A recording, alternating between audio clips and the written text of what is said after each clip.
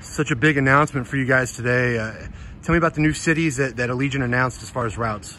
Yeah, so we're pretty excited. Allegiant's largest expansion in their company's history. Today they announced that VPS will gain 5 additional cities that we're incredibly excited about, which adds to their portfolio.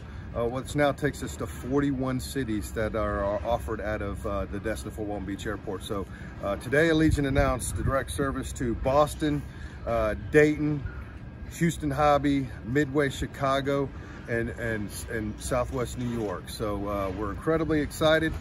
These cities are on sale with introductory fares at $33 and $55. So again, we're expecting a huge season, and we're excited with Allegiant's growth in Okaloosa County.